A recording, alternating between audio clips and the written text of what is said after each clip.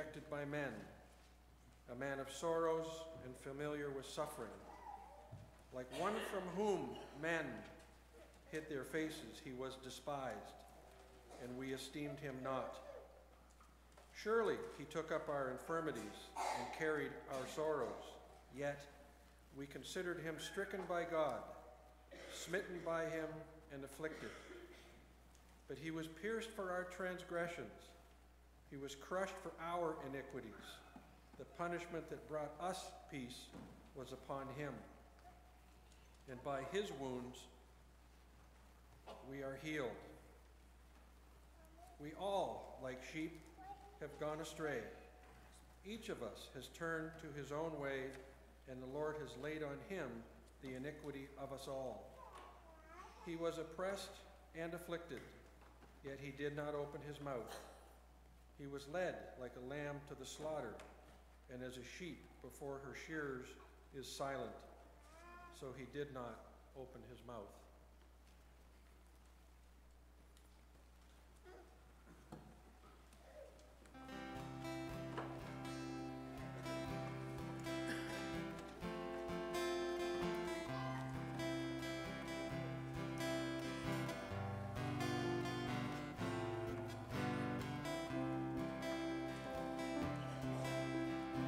When I survey the wondrous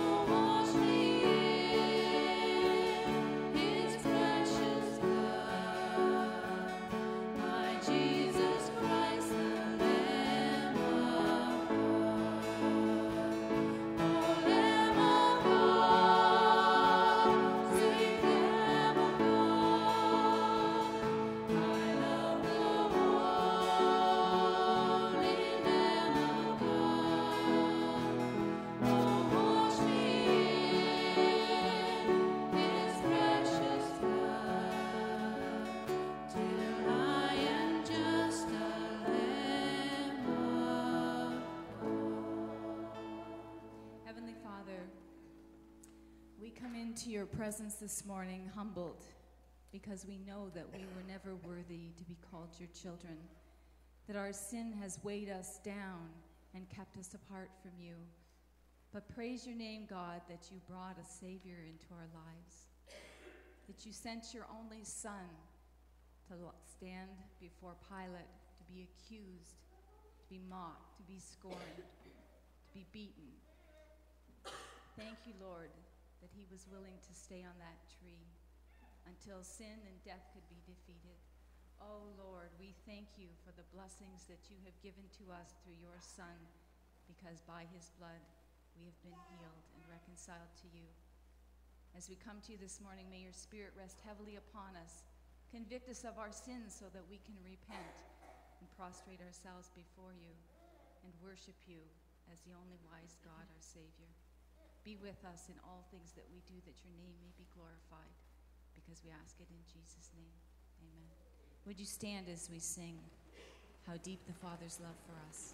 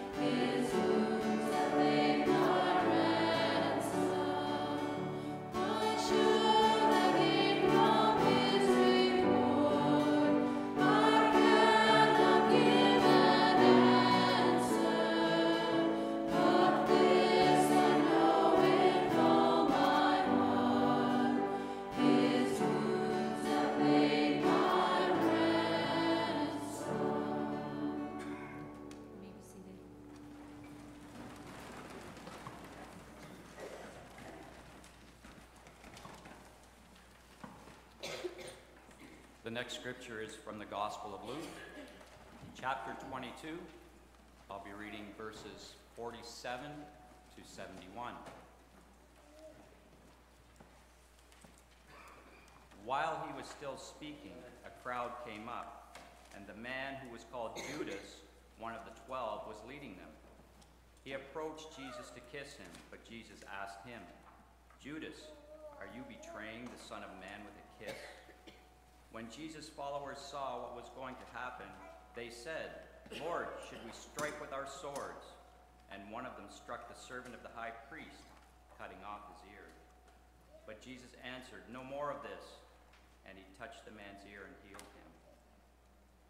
Then Jesus said to the chief priests the officers of the temple guard, and the elders who had come for him. Am I leading a rebellion that you have come with swords and clubs? Every day I was with you in the temple courts, and you did not lay a hand on me. But this is your hour when darkness reigns. Then seizing him, they led him away and took him into the house of the high priest. Peter followed at a distance. But when they had kindled a fire in the middle of the courtyard and had sat down together, Peter sat down with them. A servant girl saw him seated there in the firelight. She looked closely at him and said, "This man was with him." But he denied it.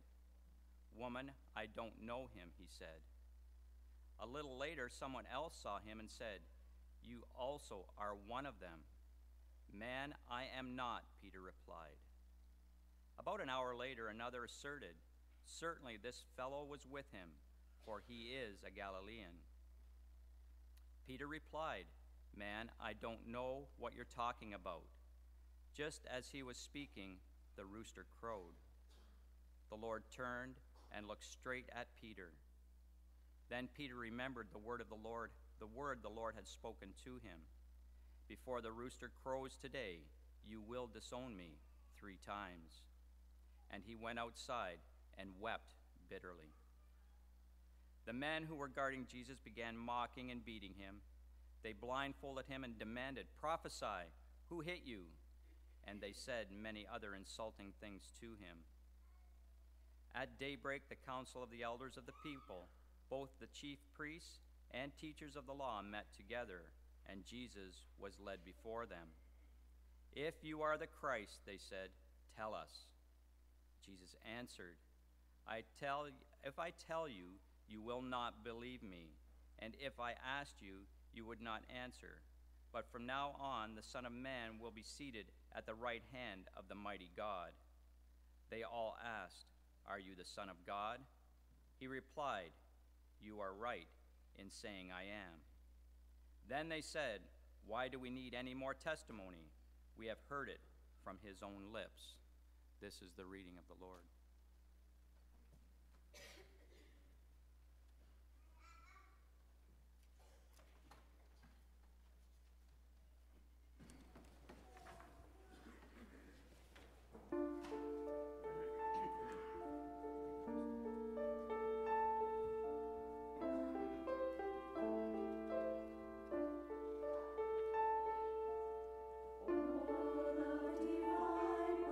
Divine, what have you done?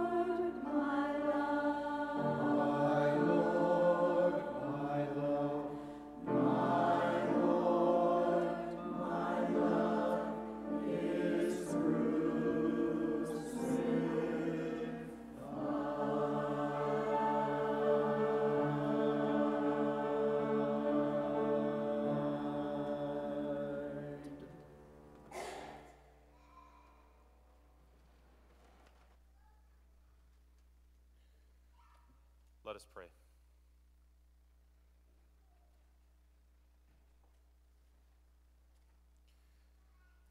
God, it is fitting that it is cloudy and rainy outside on this day. As we look back on that day of so many years ago when you went to the cross, when you willingly shed your blood so that we might have forgiveness for our sin. God, it is easy as we tell the story many, many times, it is easy for us to lose the significance of it. And Father, I thank you for our worship service this morning, that we've had the opportunity to be called back to a right perspective by your word.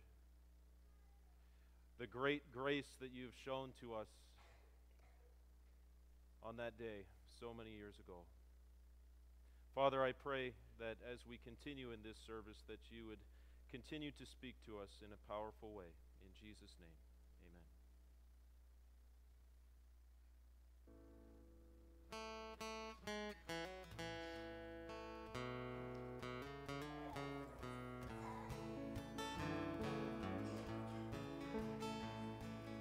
Often I stop to think just where I'd be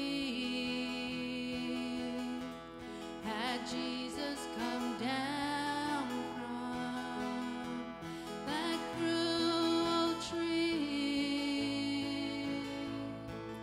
There'd be no hope for men, no peace could be found. Praise God, I'm glad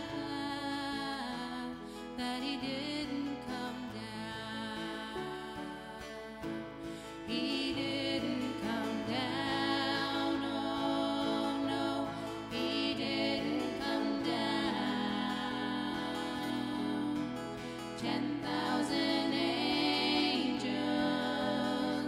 were kept all around. He could have called them to set him free, but He stayed on that cross for you and for me. Picture His mother there with tears in her eyes as they mocked and scorned Him and pierced His side. They said, if thou be king, then come from the cross. But He prayed for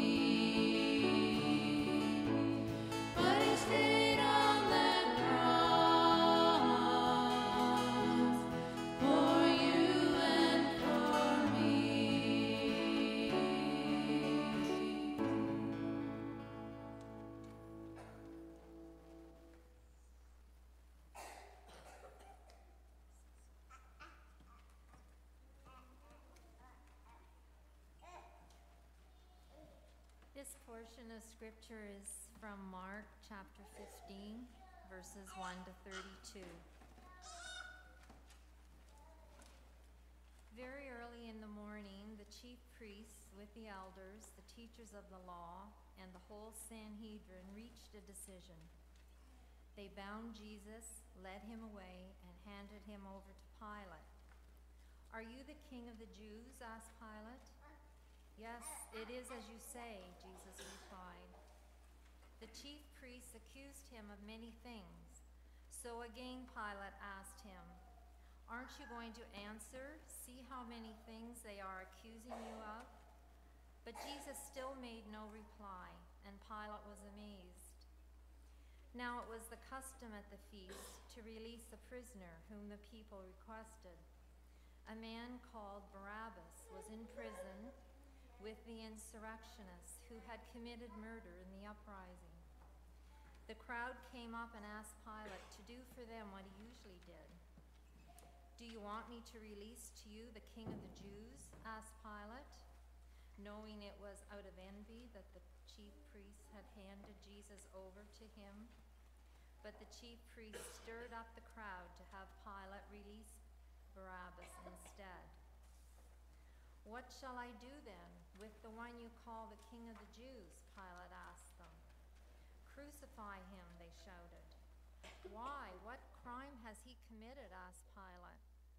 But they shouted all the louder, "Crucify him." Wanting to satisfy the crowd, Pilate released Barabbas to them. He had Jesus flogged and handed him over to be crucified. The soldiers led Jesus away into the palace, that is the praetorium, and called together the whole company of soldiers. They put a purple robe on him and then twisted together a crown of thorns and set it on him. And they began to call out to him, "Hail, King of the Jews." Again and again they struck him on the head with a staff and spit on him. Falling on their knees, they paid homage to him. And when they had mocked him, they took off the purple robe and put his own clothes on him. Then they led him out to crucify him. A certain man from Cyrene, Simon, the father of Alexander and Rufus, was passing by on his way in from the country, and they forced him to carry the cross. They brought Jesus to the place called Golgotha, which means the place of the skull. Then they offered him wine mixed with myrrh, but he did not take it. And they crucified him. Dividing up his clothes, they cast lots to see what each would get. It was the third hour when they crucified him. The written notice of the charge against him read, "The King of the Jews." They crucified 2 robbers with him, one on his right and one on his left. Those who passed by hurled insults at him, shaking their heads and saying, "So, you who are going to destroy the temple and build it in 3 days, come down from the cross and save yourself." In the same way, the chief priests and the teachers of the law mocked him among themselves. "He saved others," they said, "but he can't save himself. Let this Christ, this King of Israel, come down now from the cross, that we may see and believe." Those who crucified with him also heaped insults on him.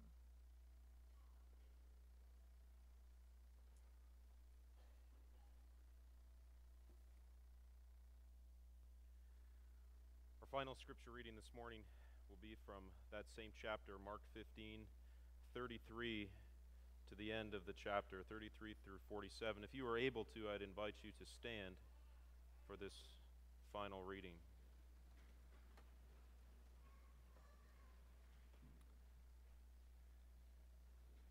Mark 15, verses 33 through 47. At the 6th hour, darkness came over the whole land until the 9th hour. At the 9th hour, Jesus cried out in a loud voice, "Eloi, Eloi, lama sabachthani," which means, my God, why have you forsaken me?" When some of those standing near heard this, they said, "Listen, he is calling Elijah." One man filled a sponge with vinegar, put it on a stick, and offered it to Jesus to drink. Now leave him alone. Let's see if Elijah comes to take him down, he said. With a loud cry, Jesus breathed his last. The curtain of the temple was torn in two from top to bottom.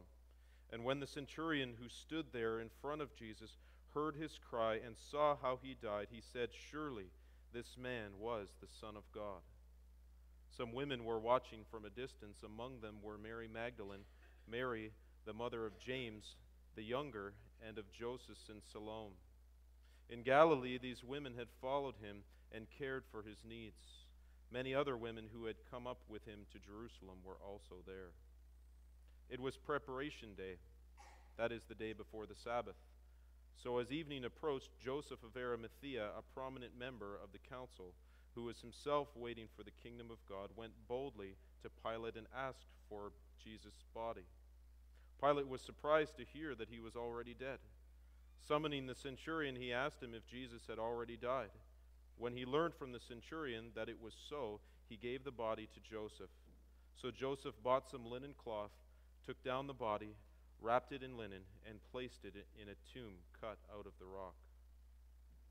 Then he rolled a stone against the entrance of the tomb. Mary Magdalene and Mary, the mother of Joseph, saw where he was laid. This is the word of the Lord. Please be seated.